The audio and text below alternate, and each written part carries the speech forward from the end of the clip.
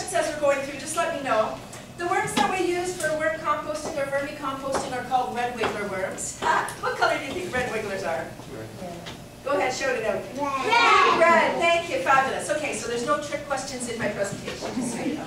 Has everybody seen worms when it rains and the worms come out and they're on the sidewalk and hopefully all over the, yeah, some people? Okay, great, thank you.